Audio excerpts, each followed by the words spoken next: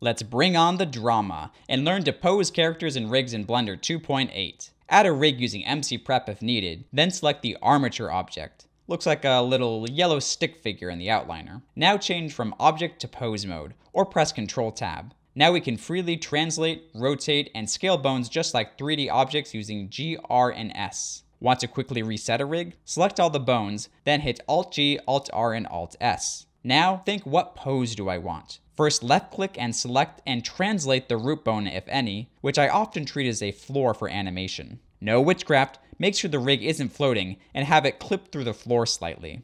After this, I recommend adjusting the torso, then arms and legs, then details like the head rotation and facial expression and so forth.